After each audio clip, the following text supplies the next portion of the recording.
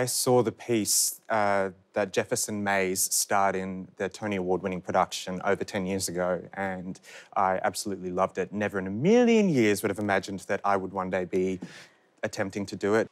And the last days of the World War were the most dangerous time for me because I refused to carry a weapon or to wear a uniform. Instead, I had my hair long and blonde and my mother's coat and the shoes of a girl. And so I was in Germany, we say Freiwild, like the Jews. We were wild game.